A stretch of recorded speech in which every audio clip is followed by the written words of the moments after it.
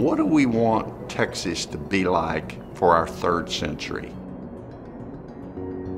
We formed Texas 2036 to make sure that Texas remains the #1 place to live, to do business, and to raise a family.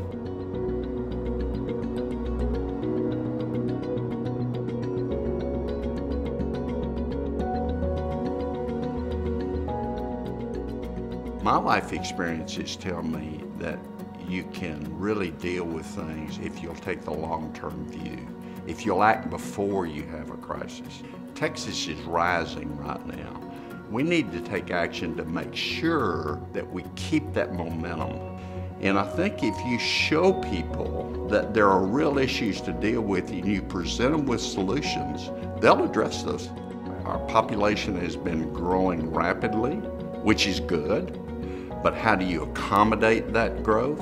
How do you move people around? How do you get people to jobs? How do you keep the quality of life? We, the people of Texas, understand there's some issues that we need to address to make sure that we remain the best place to be. Healthcare has to be efficient and effective. You have to deal with the cost side as well as the quality side. You have to have the essential infrastructure that make our society work. And our infrastructure growth has not kept up with our population growth. To keep us a viable state in terms of people having a well-paid job, we've got to up our game in education and workforce development.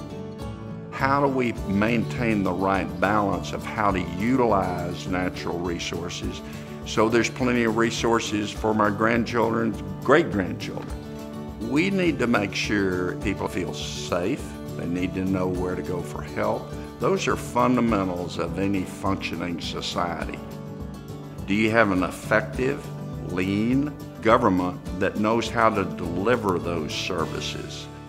We, the people of Texas, need to present a united front that we want these issues dealt with in a constructive way, in a long-term way, in a real way, because we need to really shape and refine what should be the future of our state. What do you want it to be? It wasn't easy to get to where we are today from where we began 200 years ago.